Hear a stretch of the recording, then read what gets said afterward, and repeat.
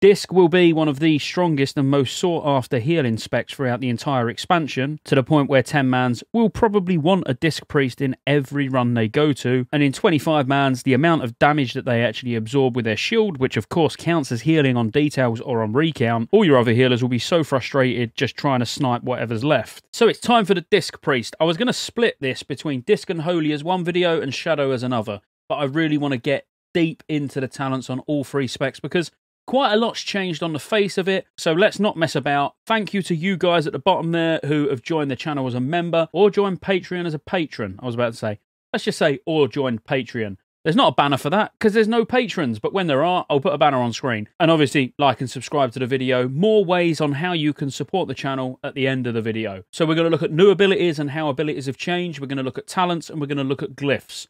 Let's go. So starting with abilities or our abilities have changed, I suppose the best place to start is Divine Spirit. So Divine Spirit used to sit in the Discipline tree in TBC. In Wrath of the Lich King, every priest now gets this. So you get both Divine Spirit and Prayer of Spirit, increasing all raid members' spirit by 80 for 1 hour. Inner Fire in TBC is fairly boring because all it does is give you armor, but there's actually a reason to keep it up now in Wrath of the Lich King. So what it actually does now is it gives you a burst of holy energy and it increases your armor by X amount. So for me at the moment it's 3538. And spell power by 174. Lasts 30 minutes or until 32 charges are used. Whereas in TBC it only lasts 10 minutes as well. So now it's just something you want to keep up, but you're rarely going to be taking damage, so it should be pretty much on for the full 30 minutes. But it's nice now that it just gives some bonus spell power. So mana burn in TBC, it destroys 1021 to 1079 mana from a target. For each mana destroyed in this way, the target takes 0.5 shadow damage. So the way it actually works now in Wrath of the Lich King is it destroys 10% of the target's mana up to a maximum of 20% of your own maximum mana. They still take that additional damage, where it's 0.5 for each point of mana destroyed in this way. But for an example, based on my mana pool, I've got 20k. So I can potentially mana burn up to 4,000-ish mana. But it's only going to do 10% of the target's mana. So in this case, it would still only do 2k to me. But if it was a boss that's got 500,000 mana or something ridiculous, obviously you're going to be doing the full 4k that my mana pool would allow. Hopefully that made sense. So your two hymns now, so Divine Hymn and Hymn of Hope. So Hymn of Hope you'll be familiar with because it was Symbol of Hope. But now it's available to all priests as Hymn of Hope.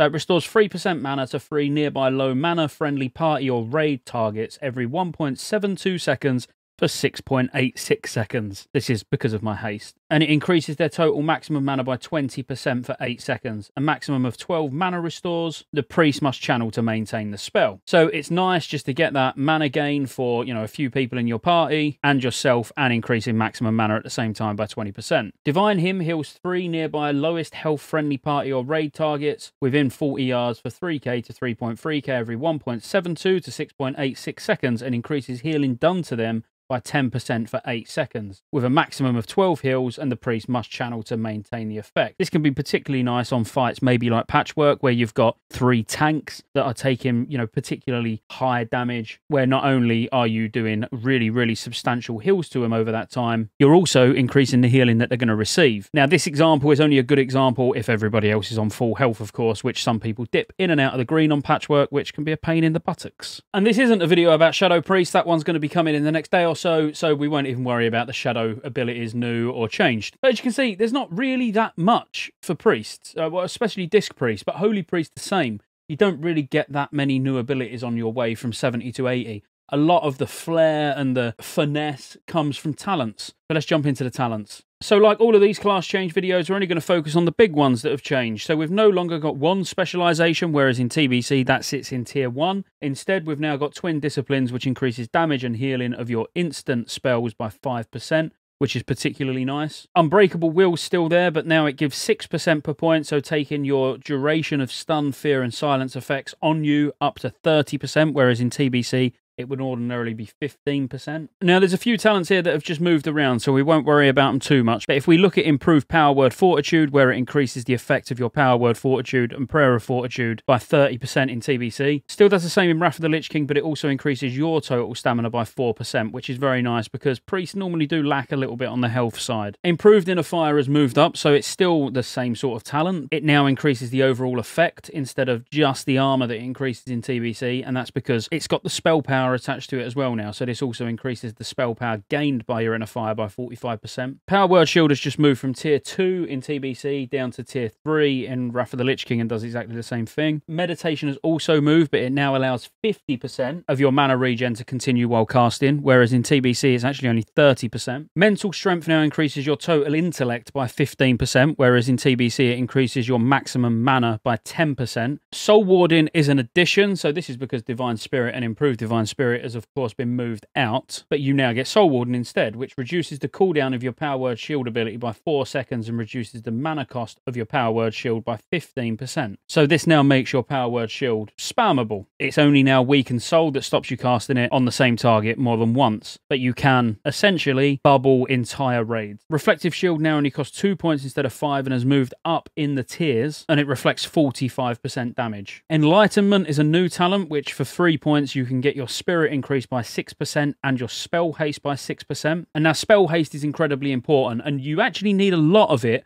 on paper, but due to talents and due to some talents we've not even spoke about yet, actually as a Disc Priest to hit your haste cap that you want, it's incredibly low and easily achieved. And this is basically so it brings your global cooldown down to 1 second so you can spam Power Word Shield every second. Focus Power in Discipline in TBC is fairly useless. It just increases the chance to hit with Smite, Mind Blast and Mass Dispel, even though the hit with Mass Dispel is nice and the Dispel cast time is nice as well. Now, it's a lot more useful anyway. So it increases the damage and the healing done by your spells by 4%, and in addition, your Mass Dispel cast time is reduced by 1 second. So for these 2 points, you're getting 4% extra healing. Power Infusion is now only on a 1.6 minute cooldown, but this is partly due to Aspiration, the talent, and that's why you may have also noticed that Inner Focus is only a 2.4 minute cooldown. But Power Infusion infuses a target with power, increasing spellcasting speed by 20% and reducing the mana cost of all spells by 20%, and it lasts 15 seconds. So absolutely no change to this from TBC. It's just now on a lot shorter cooldown thanks to Aspiration. So Focus Will's still there, and it still has the same effect of when you take a critical hit, you gain Focus Will, reducing damage taken by 4% and increasing healing effects on you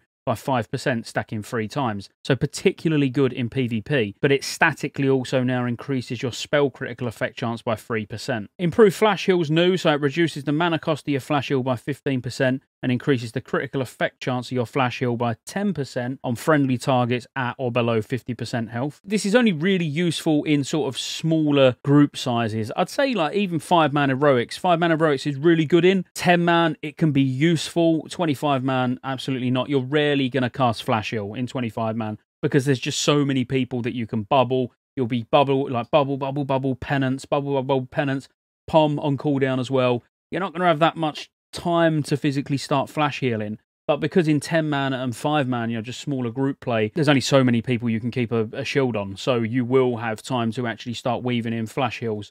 So can be useful in certain situations. Renewed Hope increases the critical effect chance of your Flash Heal, Greater Heal and Penance by 4% on targets afflicted by the Weakened Soul effect. And you have a 100% chance to reduce all damage taken by 3% for 1 minute for all friendly party and raid targets when you cast Power Word Shield. This effect has a 15-second cooldown. So a nice multi-tiered talent here. Not only are you getting increased crit, you're also just flat out reducing the whole raid's damage. It's just a really strong talent. Rapture's a big one, and this is how you're going to be able to just maintain all of these shields all the way through a fight, just constantly getting mana back. Because when your Power Word Shield is completely absorbed or dispelled, you're instantly energized with 2.5% of your total mana. And you have a 100% chance to energize your shielded target with 2% total mana, 8 rage, 16 energy, or 32 runic power. This effect can only occur every 12 seconds. So now if you don't know about this talent for Druid, so Revitalize, where their hots and everything are giving mana, giving rage, runic power, energy, you're also doing that as a Disc Priest now. So in a 25-man, with all these hots going around, all these bubbles going around, you can regen a lot of resources for your raid just with 1 Disc Priest and 1 Resto Druid. Disc Priest is one where you don't really want more than 1. You know, you look at this and you're like, well, that's great. You know, take a couple of Disc Priests. I absolutely hate healing with a second Disc Priest. It almost just, it gimps both of you because the Weakened Soul obviously applies to the target. Like I said before, you can only keep so many shields up, and 1 priest can keep the vast majority of the raid shielded when they need to be shielded anyway, so there's no point taking 2. But a really, really strong talent. And if you look at 2.5% of my maximum mana, completely unbuffed, it's nearly going to give me back the cost of the shield, where the shield is 666. What a number. Moving on, Aspiration. We've already spoke about this. So Aspiration for 2 points reduces the cooldown of your Inner Focus, Power Infusion, Pain Suppression, and Penance spells by 20%. Just a really nice talent, not a lot to talk about there, but one of the major things here is the fact that it brings your Penance down to an 8-second cooldown, which we'll get to Penance in a minute. Critical heals create a protective shield on the target, absorbing 30% of the amount healed, and it lasts 12 seconds. Just to show you what this looks like, because it looks absolutely awesome, you can see the critical effects from my Penance have now put an Absorb shield on me. And even your Absorb shield from your Power Word shield can put an additional Absorb shield on. We'll talk about that when we get to the glyphs. The cooldown on Pain Suppression was actually put up in Wrath of the Lich King because it was only 2 minutes in TBC. So now with the 2 points in Aspiration, it's a 2.4 minute cooldown. That still does exactly the same thing, but there are a lot more options for raid cooldowns now when it comes to the raid, not just the priest. So Grace, your Flash Heal, Greater Heal, and Penance spells have 100%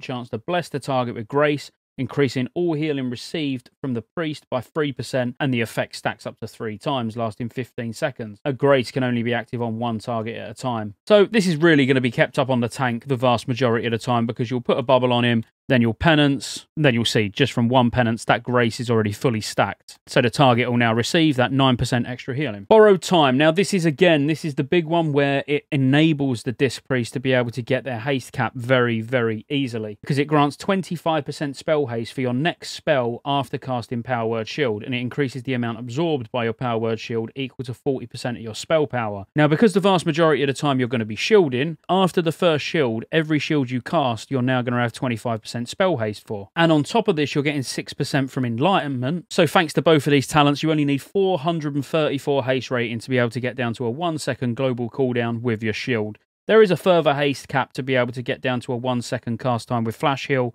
but it's largely unnecessary. And then finally, Penance. So it launches a volley of Holy Light at the target, causing 252 holy damage to an enemy, or 703 to 794 healing to an ally. And this is every 0.8 seconds for 1.72 seconds. So you've probably already seen what it looks like, but Penance is a very, very nice ability. And after casting a shield so you get your Borrowed Time prot, it casts incredibly quick. We will have a quick look at Holy, but honestly, nothing's changed for you as a Discipline Priest. There's only really one thing that's changed as a Discipline Priest when it comes to the Holy talents, and that's Desperate Prayer. The fact that you can get Desperate Prayer as a Disc Priest quite comfortably, because what I should have actually mentioned when it came to the abilities was Holy Nova is now for all priests. It's no longer a talent. And as a Disc Priest, you're of course going to want to go down and get Inspiration as well to reduce the target's physical damage taken by 10% after you crit. So after a crit, they're getting 10% less physical damage. You're also reducing the raid damage taken by a further 3%, and you've got tons of absorbs. So as you can see, as a Disc Priest, it's really, really strong, and also on how long it took to go over those talents, because there is a lot to go over.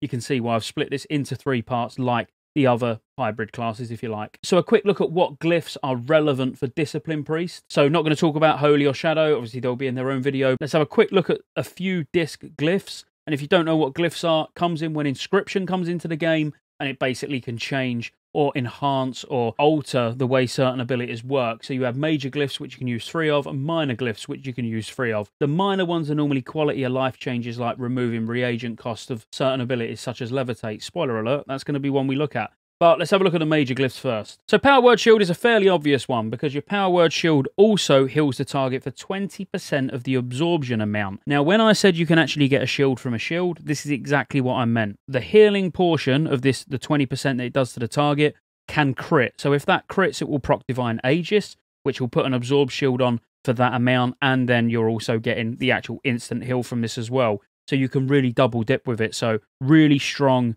glyph, which I think as disc everybody's going to use. Glyph of Penance reduces the cooldown of Penance by 2 seconds. So I should have actually mentioned that earlier, really, because my Penance is 8 seconds, talented and glyphed. So if it was unglyphed, it would be 10 seconds. But you're going to use this glyph as a Disc Priest. Pain Suppression is a very nice one because it allows Pain Suppression to be cast while stunned. This, of course, is probably more a PvP glyph, but still worth mentioning because you probably will PvP as Disc if you're going to be healing. Prayer of Healing can be another option, because what it does is your Prayer of Healing spells heals an additional 20% of its initial heal over 6 seconds. So it applies a hot to everybody it heals, which is very nice. Flash Heal could be another option, so it reduces the mana cost of your Flash Heal by 10%. If you find yourself using Flash Heal a lot because you're mainly in 5-man heroics or maybe even 10-man Nax, then Flash Heal can be an option. Outside of those, there are a few others that could be potentials like Glyph of Renew even, but none of these are particularly good when stacked up against the ones we've already spoke about. And then when it comes to minor glyphs, you can reduce the cost of your Fade by 30%, which can be quite nice if you want to use that, but there are better. Glyph of Fortitude reduces the mana cost of your Power Word Fortitude and Prayer of Fortitude spells by 50%.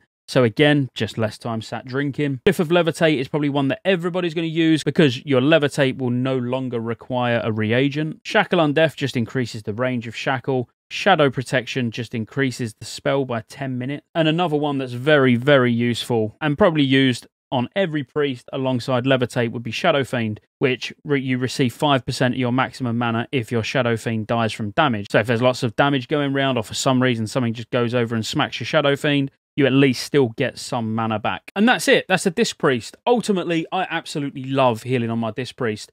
I would probably say it's second to healing on a Holy Paladin. I really like the Holy Paladin for some reason, but the Disc Priest is definitely a close second. It's loads of fun. You'll be wanted in every raid. Only one of you, but still, you specifically, you'll be wanted in every raid because you're better than the other ones. And just a really, really fun healing style. Just spamming absorbs, big penances going on the tank, being able to throw a renew around if you wanted to, like maybe there's 2 tanks taking damage, keep a renew on both. Prayer Amending on cooldown. If your party starts taking a lot of damage, you can throw out a Prayer of Healing. You really feel like you've got control of the situation at all times as a Disc Priest. So, next video, we're going to look at a Holy Priest, which I'm going to get started on right now. Please do like and subscribe. It helps more than you know, and I'll roll the outro so you can see other ways you can help support the channel.